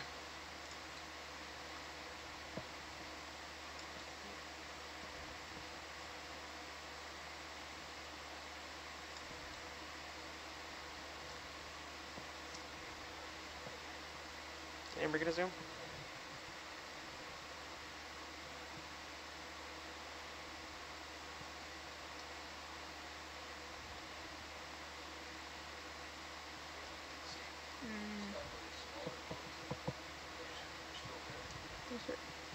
it does? Wait, where? Where are you looking? What are we looking at? I'm just wondering if it has those No, I'm not. the little lobes at the end. To me, it looked like, oh, there's maybe something not as distinct as the other. You know what? I'm but not seeing the similar oral disc as we saw on the corallomorph. I'm muted. Be a true anemone. There you go. I was going to try to ask that. You got it. Yeah, there's there are these I almost said it right. Liponema anemones that have a similar morphology. Pom-pom. They're little pom-poms. Yep, little pom-poms. Saka says liponema or liponema. Oh, nice. Love that. Love that we're thinking. Yeah, so in the Liponematidae, Liponema species, Liponema species is my best identification at the moment. They're very cute though. They're some of my favorites to see. Always love seeing little puffball anemones. Liponema, just a random association in my brain makes me think of that song Girl from Ipanema. Hey, let's go. It does sound very similar, yeah. Carnival. Yeah. Ipanema. How does it go again? Oh boy, come on. Okay. Excellent. You don't want to hear me sing? I do. No. Girl from Ipanema, that's a good one, Kukui. Ipanema is a beautiful beach in Rio de Janeiro. That incredible coastline there in Brazil. Great place to go and dance the night away.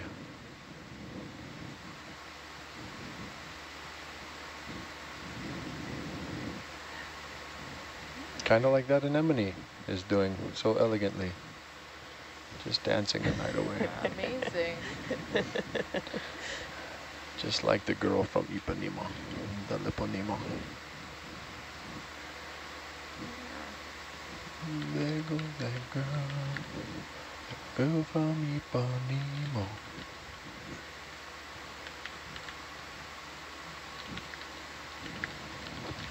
We'll play it at our dance party, Kokui. Oh, good. Nice. As you should. As you should. Have You some can more also sing it poliopogons. too. We can sing along karaoke style, yeah?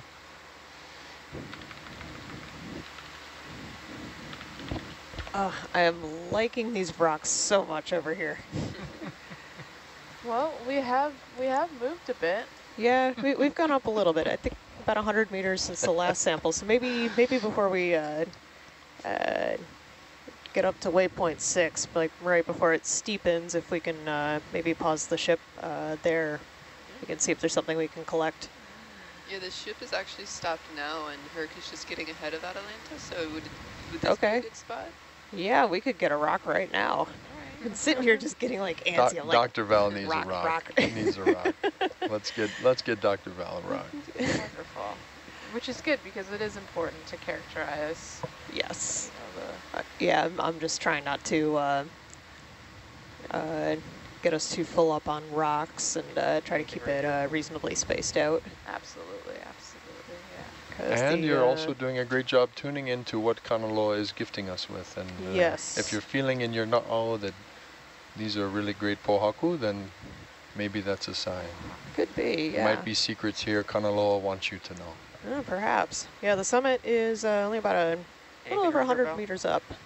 Okay, let's see what we got here. Let's get my coffee cup out of the way so I don't wear more coffee. That would always be good. That one, maybe, it might be a little on the big side there. This one looks like it might be loose. Yeah, we might have to tap a couple. Maybe that one. No, it's not on.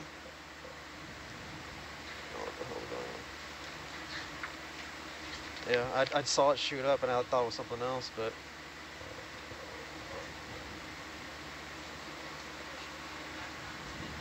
Oh yeah, we could do that too. A background? Okay. Okay. Yeah, I don't think we've done that yet, have we? No. Yeah.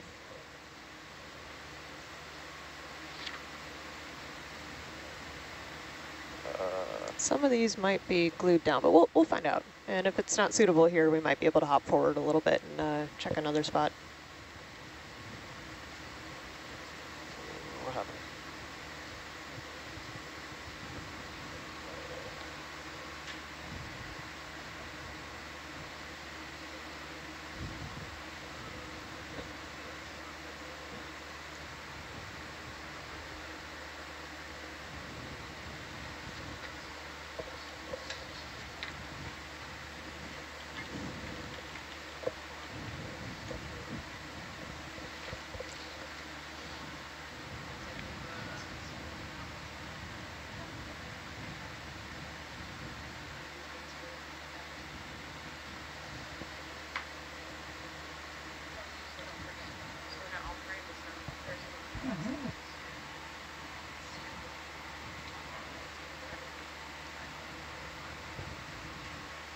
Oh yeah, that one up front is quite large.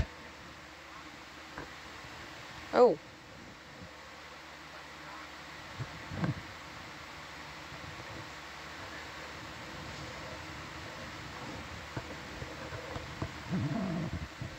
Okay, so yeah, we can see if that one is loose. I'm not sure if it is. We may have to tap on a couple of these too.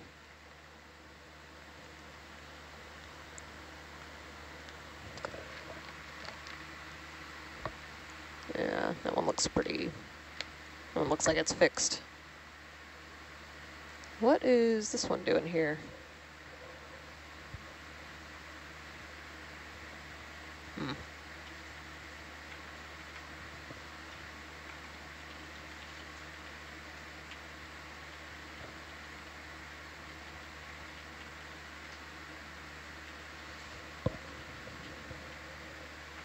Ah, yes, we are in deceptive territory. Okay.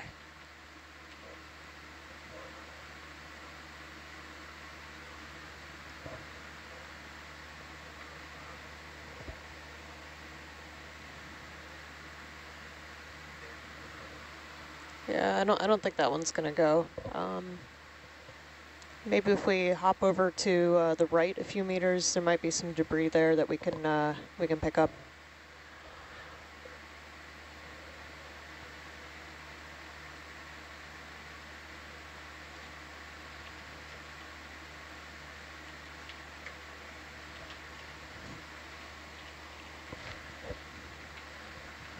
Of course, it could also be that Kanaloa will be suggesting some things remain a mystery. Ah, yeah. Might be some options here.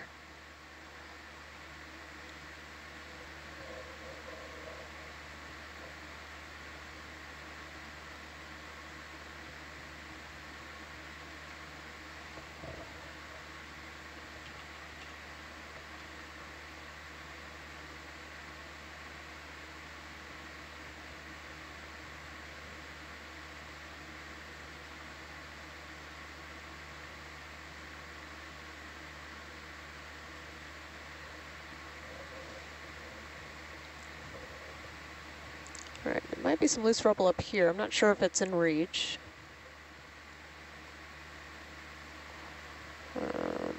There's something there.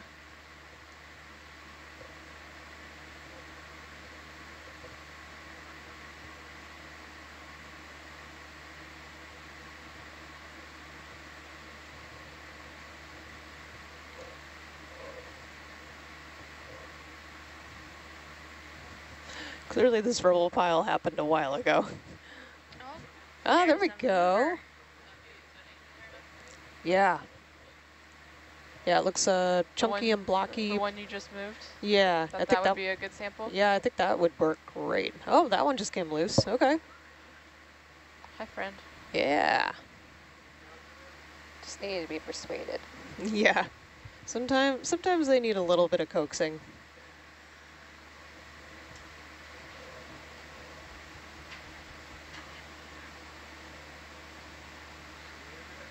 Yeah, looks pretty rocky in there. Seeing a little bit of that red weathering.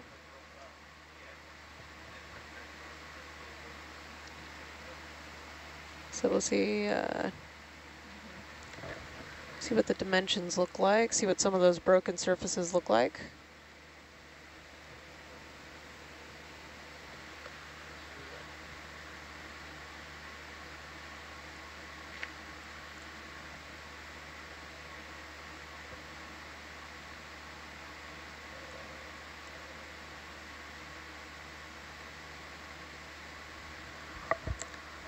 Oh yeah, that looks like a hyaloclastite.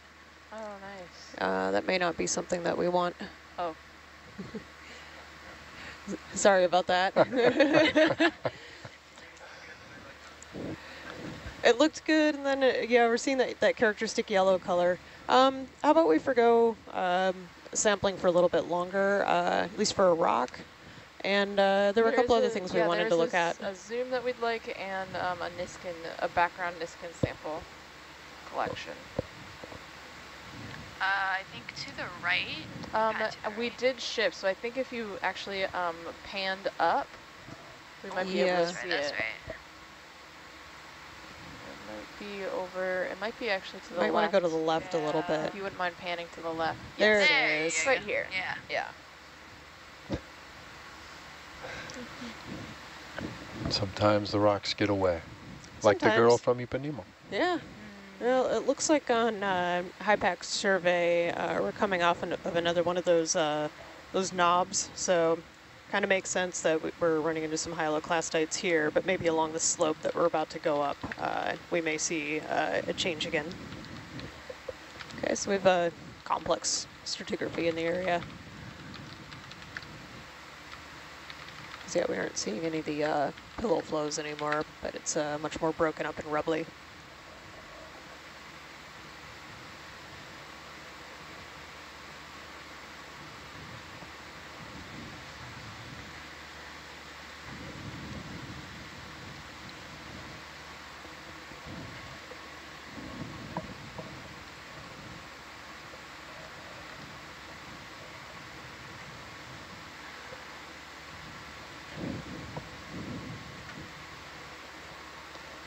Kukui, surprised you don't remember when the girl from Ipanema won, I think, record of the year, Grammy. Oh, wow. Yeah. Oh, really? You might not remember it because it was 1965. That song's been around a while. Bossa Nova, jazz, samba music from Brazil. Amber, get a zoom. Yeah, I love Bossa Nova. It's such a chill, kind of like just just a chill kind of music that just kind of flows. You just kind of go with it. As Catalina put it the other day when I asked her what she was listening to, she said, "Oh, just some jazz." And she said, "Oh, it's a vibe. It's a vibe." Yeah, it really is. Yeah, so this is looking like an unbranched bamboo. The stripes on the nodes are much lighter on this one than what we've seen in some others. I think it's also because of the polyps. So I think well, we've got even down got a strip here. Doesn't seem as pronounced. I think because the tissue may be covering it. That's secreted by the polyps. Could be that. Could be, yeah. Awesome. Can we pan up a little bit? Yep. Awesome. Great. That's perfect.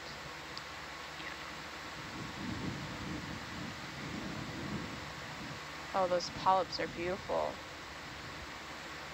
They are. Oh, look, there's a little hydroid in the back. Underneath that rock on the sediment. Oh, yeah, you can see yeah. them. You're right, yeah. You're looking right here? Yeah, that's a little hydroid, yeah. It almost looks like a little octocoral. Could be. Maybe not. Well, it's a bit far for me to tell, but awesome. Thank you so much for that. Uh-huh. And you said a Miskin? Yes. Yeah. Yes, we did. We wanted to do a background Niskin. Yeah, so for those who have not been following along with every single one of our dives this How dare they? this cruise, I know.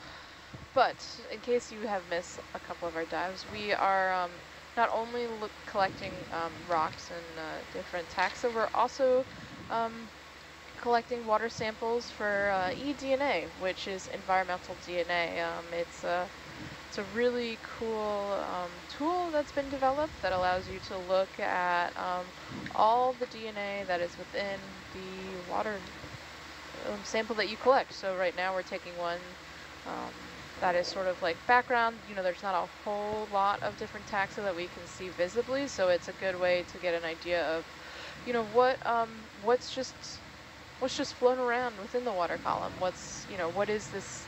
The information beyond what we can see. Number 5. So this is the second Niskin we'll be taking on this dive? Yep. Correct. Awesome. Yeah. Oop. Camera.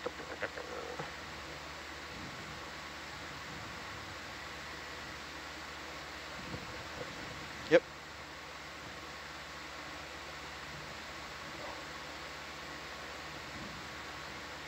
I couldn't tell, actually. I haven't seen it. Yeah, I haven't seen it either. Let's see, 3, 4, 5.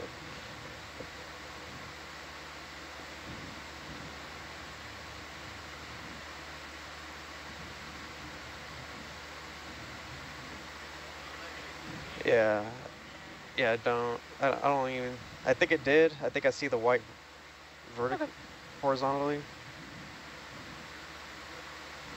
Great. Coolios. Yeah, Awesome. thank you. Thank you.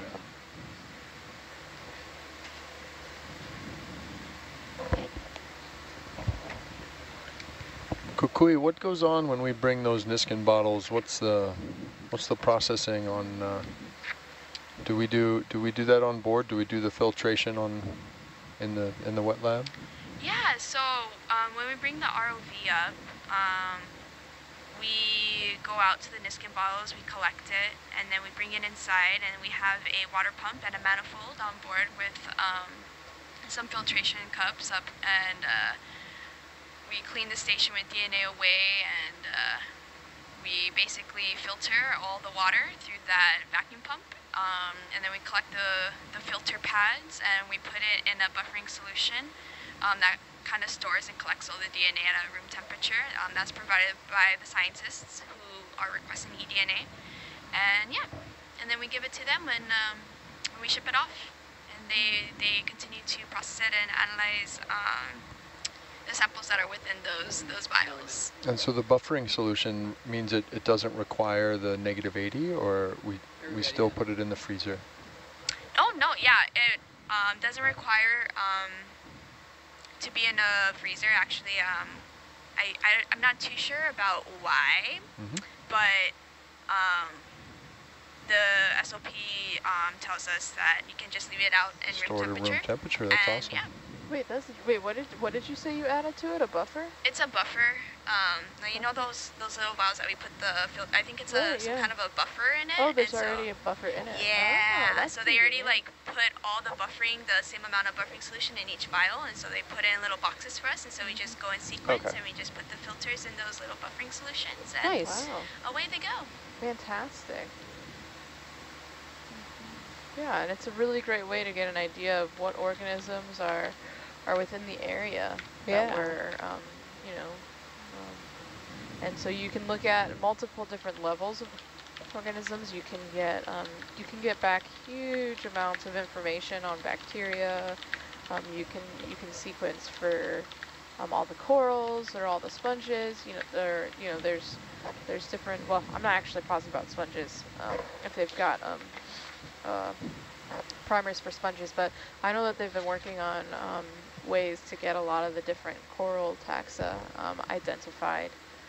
So it's a really interesting and very unique tool that will give you a huge amount of information of everything that has been in contact with that water for a period of time. It's pretty. It's really interesting. So. I know if you're curious to learn a little bit more about eDNA, I believe there's some resources on Nautilus Live /education. You can search for environmental DNA or eDNA, and there's some explanations and use cases presented there. So please go check that out for other amazing resources too, especially all of our teachers or homeschoolers, parents, young people out there. Amazing things to learn about the deep sea anytime, all the time, whether we're got the ROVs in the water or not. Yeah, that is such a wonderful resource.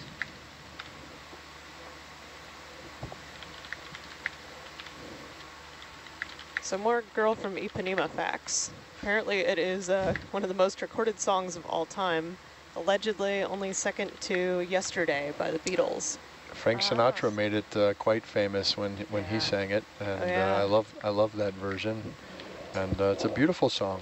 It's a beautiful song, and apparently one person who sang it, according to our friend Tina in the Scientist Ashore chat, Astrid Gilberto, passed this June, and she sang a cover of that, sang a version of it. Beautiful. I'll have to look that one up. Yeah. Who did originate the song? Did you say that? Joe Beam, a bossa nova samba Brazilian musician. I think Antonio Carlos, Joe Beam? Yeah. Yeah, it's a fantastic song, and great samba rhythm, and a great story. Simple story. Girl walks by, boy falls in love, girl ignores him. Yeah, I love it. She's looking at the ocean, actually, as she should. So devastating to some of us, but exactly how it ought to be.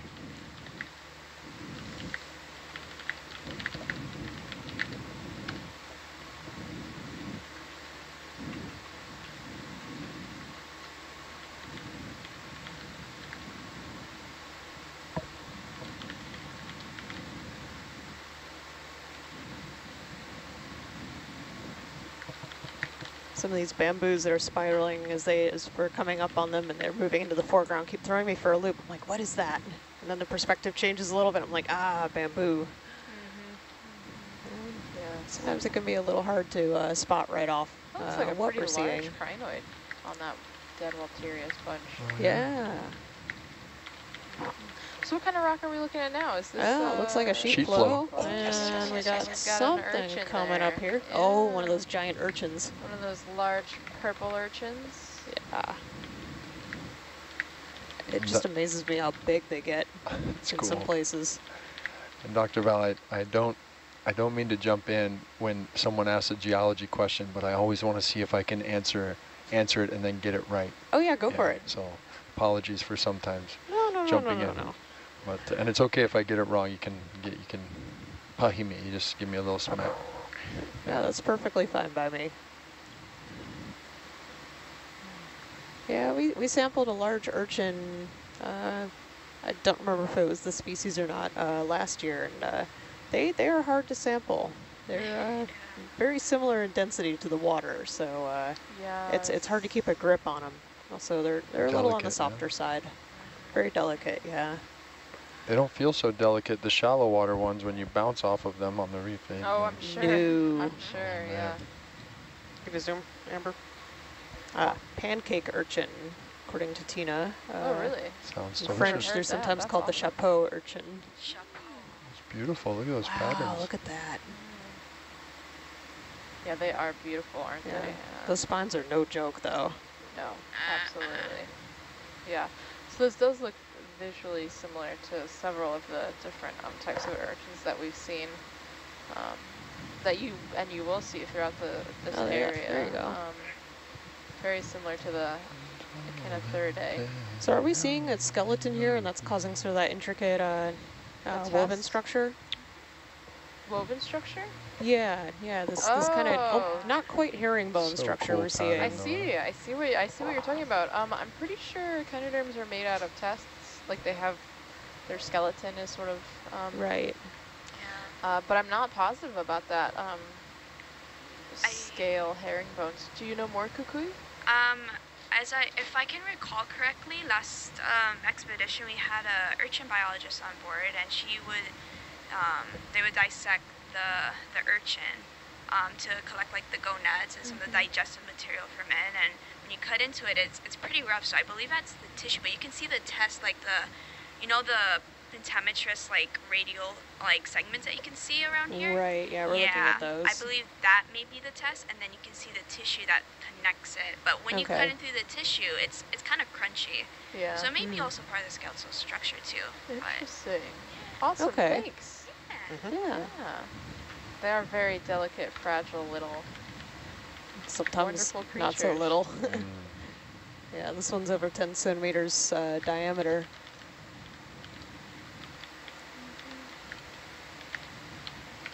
Wonderful. Is this full zoom?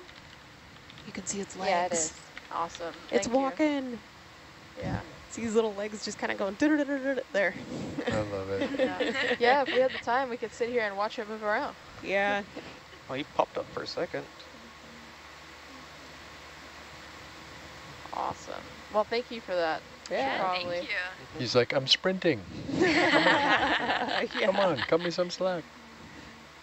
They can move actually pretty Yeah, it's quickly. true, Some of these urchins, you can see them visibly walk across the seafloor.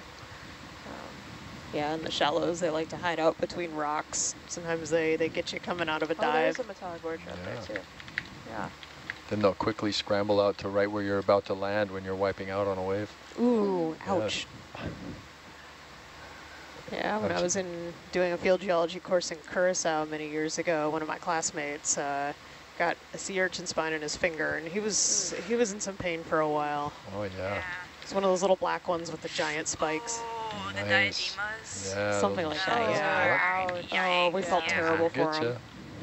I had a friend, we were scuba diving, and he went by a wall of urchins, and they literally like started shooting their spines at They can do that? They can do that if you get close enough, and then it got launched all in his knee, and no. he got a free tattoo that day, so. Hey. Oh my gosh. Oh, the urchin tattoos. That's Oh my goodness. Yeah, I have one of those on my elbow from a bike accident. I've definitely had my feet and my rear end up for a few days after some bad wipeouts on the reef. Yeah, I'm bringing it up. Okay. Yeah, no fun. That same trip to Curacao, I was just coming out, I think after when we went snorkeling, and I got caught by a wave just wrong and got knocked into a dead brain coral, and I had this perfect brain pattern all scabbed up all over my thigh. Yeah, it gave a whole new meaning to getting brained. They don't get any less sharp even after they're dead. No, they don't. Those things hurt. I was kind of grateful it was dead, though, because sometimes you can get bacterial colonies that live on those shallow corals, and I was very happy to not have to deal with that bacteria getting into my skin. Yeah, as surfers I hear it can be pretty rough. As surfers do, we often find ourselves chasing waves in remote parts of the world, and then you know, the reef tax collector comes and we end up with live coral trying to grow inside of our bodies. It's Sounds unpleasant. not a pretty sight.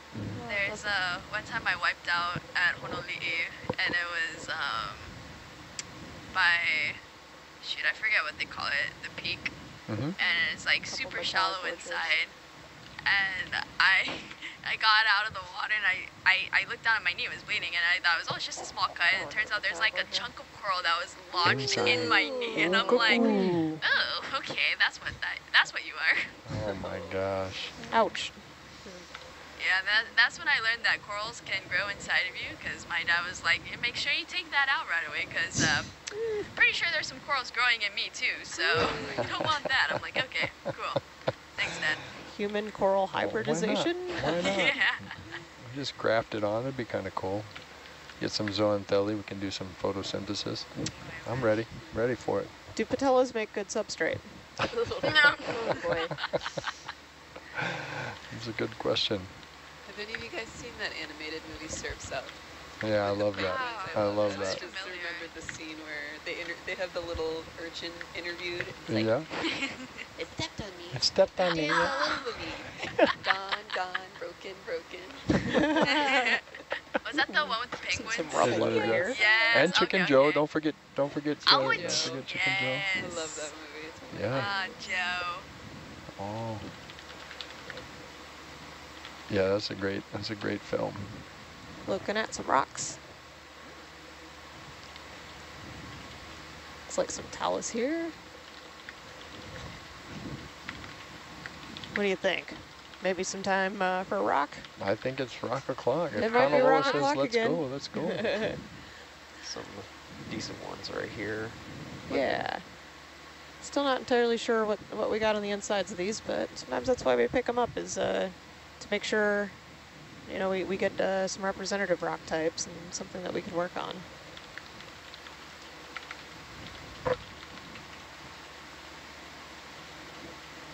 Yeah, that one right here looks promising. Which one? I'm sorry, waiting for the telestrator to catch up. That one looks like it has some angularity on it. Okay.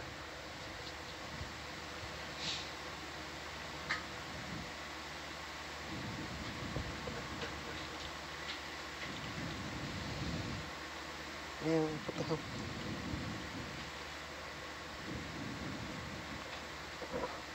Of course, I'm only looking in one direction, and this is where, yeah, it's you know, we're always trying to grapple with the lack of depth perception here.